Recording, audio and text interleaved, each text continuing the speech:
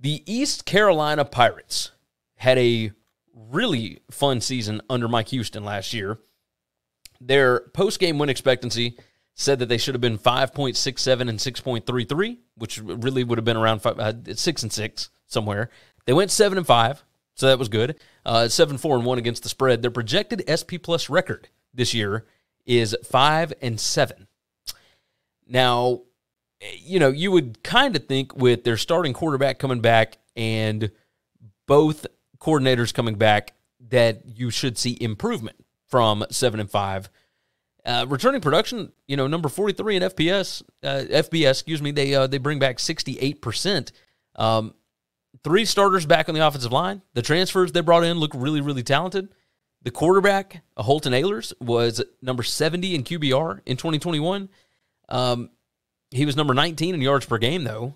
So even though the QBR wasn't great, he still flung the ball a lot.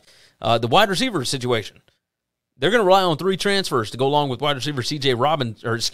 Johnson, and that's if he's back. Like he had to go through some stuff in the spring. He's been suspended. I would imagine he'll be back. He's really talented, and we all know if your talent outweighs your problems, you're probably going to be on the team. And then the defense. Basically, everybody on the defensive line was a freshman or sophomore last year. 7 guys with 200-plus snaps return. Defensive end Smith and Hickman. That run defense should improve from number 65 in rushing success rate.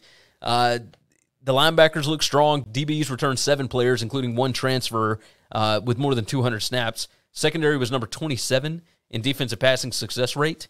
That's good. They have got to figure out what's going on with the explosive plays on the defense. Number 115 in the country in defensive explosive play rate allowed. That's not good. Give me your thoughts here. I mean, I've got them at 6-6. I'm curious what you think about Mike Houston and the Pirates. I think Mike Houston's a good coach. I think they're a good team. I think the schedule breaks down real tough for them. It's really good early and really bad late. Adding BYU to it, just that's a rough one. Yes, I think they're going to be 5-7. And I kind of wanted to make them 4-8. I could understand that. I've made them 6-6, and I only made them 6-6 because I really believe that Mike Houston is a really good coach, and I think one of these games where they are not favored, they are going to find a way to get a win. You got a senior quarterback there that has been through all of the fires. He has been the starter for at least the last 2 seasons, and I think it's 3 seasons. He's been around for a long time. They've got a good running back, Keaton Mitchell. Their offensive line, like I said, really good. My keys to the season here, there were a lot of ways that last season could have gone way better or way worse. They were 4-3 in one-score games. And like I said, their post-game win expectancy saw them as a 5.67 win team. If you let that young defense continue to develop, like they have 17 players back that played over 200 snaps. Like that is really, really good. And we know Mike Houston is a fantastic coach. Roster building continues here. They are number 64 in roster strength right now.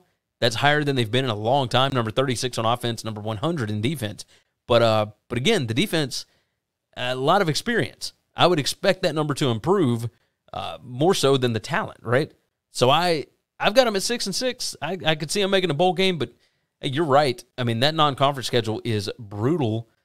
They got to play Memphis, UCF, at BYU, at Cincinnati, and Houston, all 5 in a row. Like that is almost impossible for a team that does not have the talent. So yeah, they're going to be outmatched in all of those games. Exactly, and then you got to hope that they win all the games where they outmatch the other team. Exactly, and then NC State is who they open with.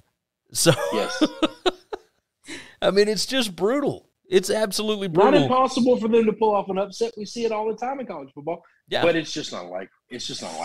No, you're 100% right on that. 100% right. It is not likely, but we'll see. I got a little bit of faith in Mike Houston here. Thanks for listening to the Winning Cures Everything podcast. The website is winningcureseverything.com, and if you want to connect with us, we're on Twitter at GaryWCE, at Chris B. Giannini, at Winning Cures, or you can email us, Gary at winningcureseverything.com or Chris at winningcureseverything.com. Subscribe everywhere you need to subscribe, and we'll see you soon.